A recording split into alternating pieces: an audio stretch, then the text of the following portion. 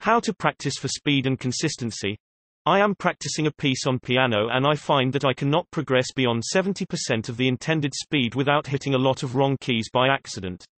In fact, I even have problems playing the song at 50% speed or even slower without hitting any wrong keys. With wrong keys I usually mean jumping to a specific key and then not only hitting that one but additionally the one above, below. Here is how often that happens in relation to the speed estimates. So even if I play it very slowly, I can't avoid hitting some wrong keys. What would you recommend to get me to 100% speed with perfect consistency the fastest? Ideas: just keep practicing. Have been doing that for the last months. Do more finger exercises, scales. Start with a second piece. I would like to do that because it gets very frustrating, but I don't want to slow down my progress.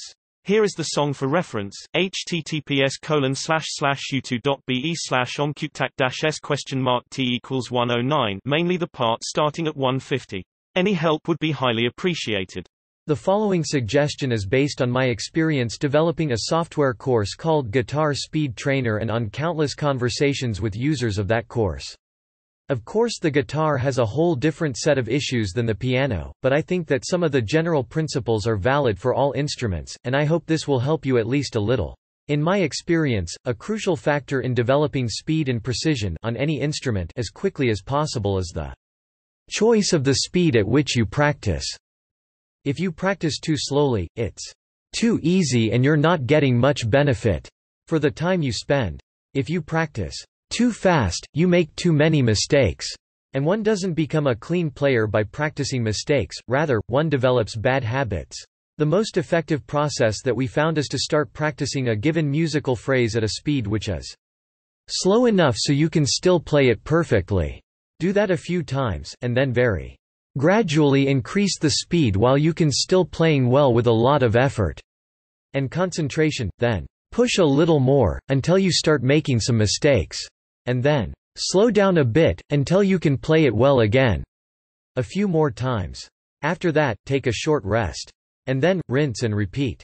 In the course I mentioned above we developed a system called speed curve, where the metronome automatically follows the above pattern, the speed curve, so you can adjust the various speed points, starting point, max speed, final speed, and change gradient to suit your needs at that moment. In short, it is important to practice right at the edge of your ability at that moment. Let's say 75% of the time just below the edge, and some 25% of the time just above the edge. These speed points also need to be continually adjusted, according to your capacity right in that moment. For example, when you start practicing you'll be cold and your speed may be lower than usual. Then you'll warm up and the speed points should be moved higher. Then you'll start to get a little tired, and the speed points should be lowered a bit again. This formula, in our experience, is what gives you the fastest and most substantial return on investment for the time and energy you spend in training. Here's an old web page that explains that a bit. See point number 3 in particular, http://www.micrologus.com/courses/guitar_speed_trainer